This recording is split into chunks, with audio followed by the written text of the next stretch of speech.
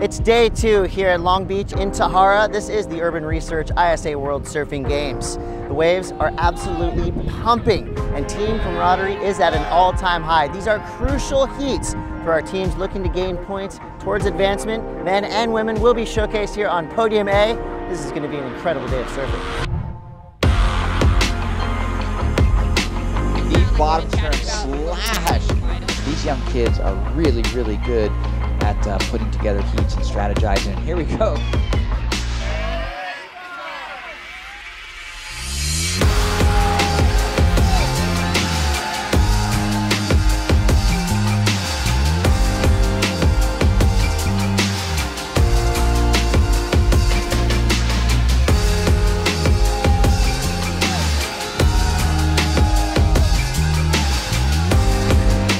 Action, and this time getting multiple maneuvers on the backhand. Luca Messinas is on fire. The support of the Japanese fans here means a lot to me, and it feels like a dream being here and having everyone supporting me. And for me, I just want to, that motivates me to do my best and to not leave anything behind.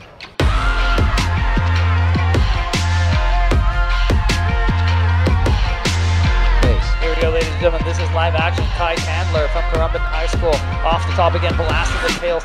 And now it's the women's turn to take over on Podium 1.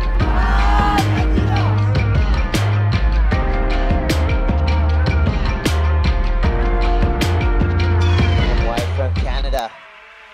It feels so good. Like, everyone has different cultures and they really show it. Like, cheering for their team, they have their instruments down at the beach and their own kind of song, and it's really cool to see everyone. I'll get into that surf important moment. Look at the beautiful first turn here.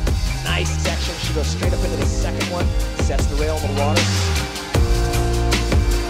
That's a wrap from day 2 here at the Urban Research ISA World Surfing Games. The top teams are starting to show themselves as our leaderboard is coming into clear picture. More to come from here in Long Beach tomorrow. Day 3 of the ISA World Surfing Games will continue.